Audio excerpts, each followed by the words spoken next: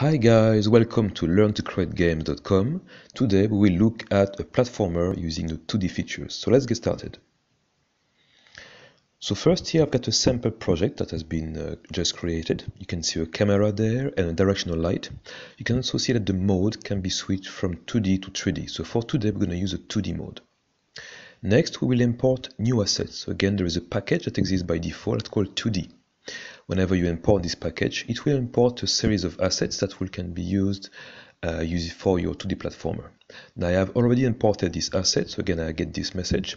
And whenever you import this asset, it should create a new folder within the standard assets folder called 2D. So if you look at it, you could see several prefabs and scripts. And for now, we'll look at the prefab called character robot boy. So again, this is a character that is ready to go. You can use it to move around, jump, and create a very simple platformer. So when this is done, you can use one of those platforms as prefabs again. If you drag and drop them, it will just create a simple platform. What I will do is just to resize it on the x-axis. So again, resize it along the x-axis. Done. So again, this character has everything you need. It's animated, and it also has a rigid body. So if I play the scene and I use the arrow keys on my keyboard, I should be able to go left, right, and jump as well. The only issue is that at the moment my camera, as you can see in the game window, is not following my character. Thankfully there is a script included in the 2D asset called camera 2D follow. So this camera, if it's linked to a specific camera in the scene, will follow a specific target. So in my case, I'm just going to click on main camera once the script has been added and specify also what target should be followed by this camera. So on the right hand side, you can see an attribute or a property called target, and I just need to drag and drop the character onto this placeholder, which means that the camera will now follow my character. So if you play the scene again, you should see that the camera will eventually follow the character. With a small bit of delay, but you can always modify that in the script settings. So again, if I jump, same thing, the camera will follow the character. So when this is done, you can do a lot of different things, and even very simply. So again, one of them could be to duplicate the platform that we have created earlier on. So again, we can take this platform and press Apple D or Control D to duplicate it, and create several platforms around our character. So again here, I'm creating a platform on the left hand side, another one on the right hand side. And again, we're going to test the game, just to see if it's working. So in my case here, we'll actually extend some of my platforms here, just to create a longer path. And again, you can do that very easily by using Control D if you're using a Windows machine, or Apple D using a Mac, and then you can use any of the shortcuts to be able to modify the scale of your object. So again, the keys are Q, W, E, R, T. Okay, and they are respectively to pan the view, to move your object, to rotate it, and to scale it as well. So in my case, it works perfectly. I can move around, jump, and again, I can jump onto these platforms. So this is very fine. We have the start of a platformer. Right now what we could do is add a few objects to be collected by the player. So what we will do is move to my platformer folder and drag and drop a picture that I've created earlier on. So it's called green dot. As you import this picture, so as you drag and drop this picture in Unity, if you click on it, you should see its properties. And by default, it's going to be a texture. So again, we're going to change that to sprite, because it's going to be a sprite, otherwise we won't be able to use it for a game. So again, it's going to be a sprite, and once you've chosen this property, just click on apply. So it will make it a sprite. So once this is done, I can drag and drop my sprite. So again, I can drag and drop it onto the scene. It will be visible very easily. So again, take this object and drag and drop it on the scene. So again, now it has become a texture 2D. So when this is done, there are a few things I can do, but right now I'm going to just zoom in on this object and also just move it slightly.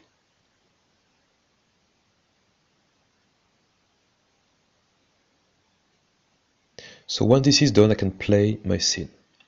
And again, as I play my scene, I should be able to see this object. However, I will not be able to collide with it, and as we will see later, it is because I don't have a collider on it.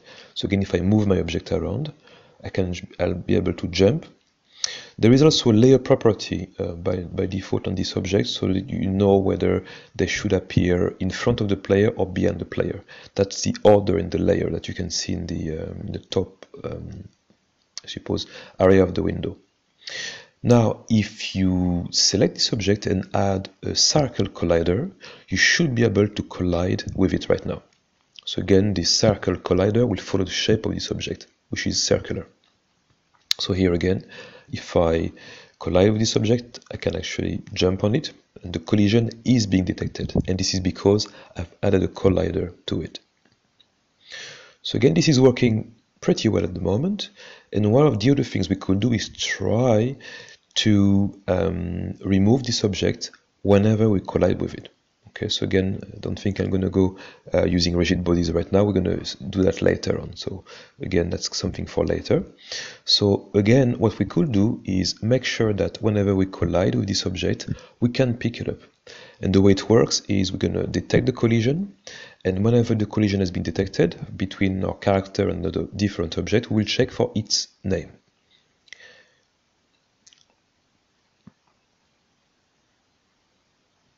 So again, in our case, we're going to create a brand new script, a C# script, and we will call it detect collision.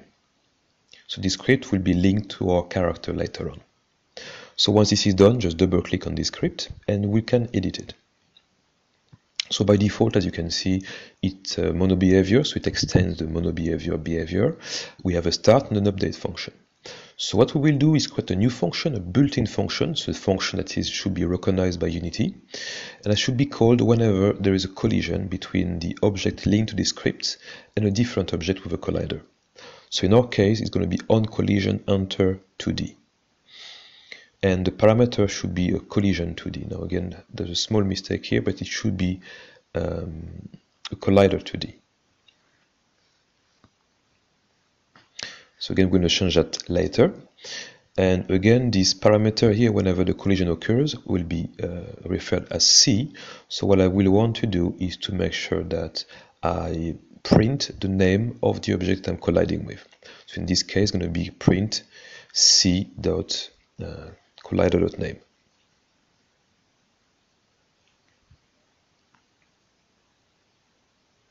Now, as I do that, you will see a few errors in the console window. So again, we need to modify my script. So again, whenever I'm going to drag this script onto the character, we should have errors in the console window. And I will need to modify my script as well. I won't be able to run it.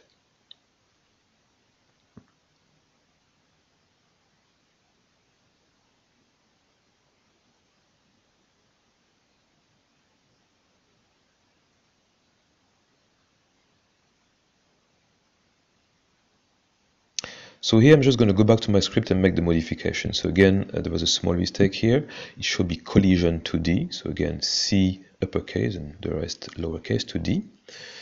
And again, in this case, I'm going to check the collider of the object involved in the collision. It's going to be c.collider.name. So small little change here. Save your script. Go back to Unity. And now we should be pretty much okay to go. Clear the error. And if I play my scene again, you should see that whenever I collide with anything, in fact, from the very start, you should have a message in the window. Okay, so again, the window should say that you're colliding with something. And again, if you collide with this object, the 2D object, it should be written as well, collided with green dot.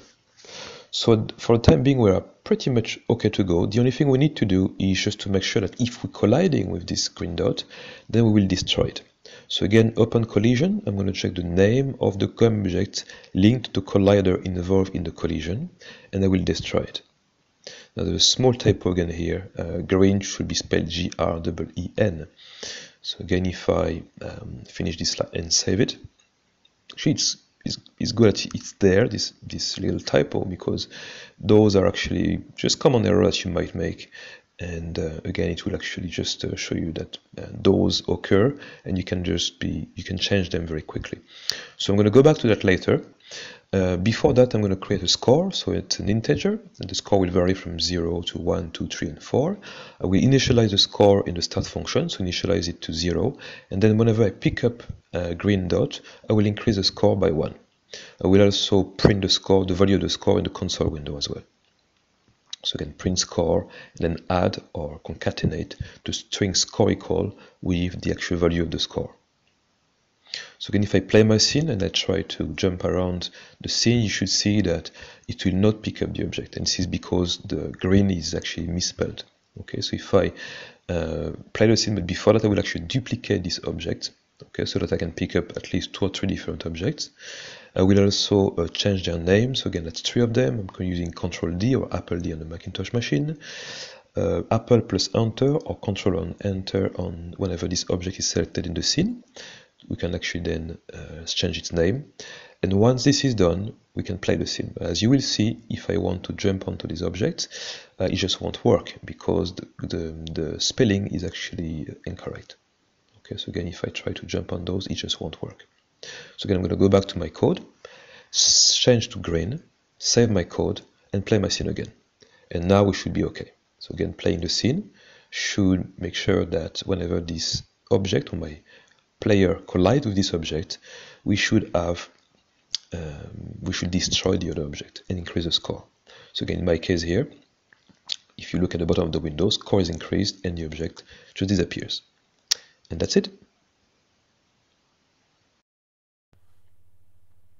So that's it, guys. I hope you really enjoyed this tutorial. Again, if you want to know more about Unity, please check the website www.learntocreategames.com. See you. Bye.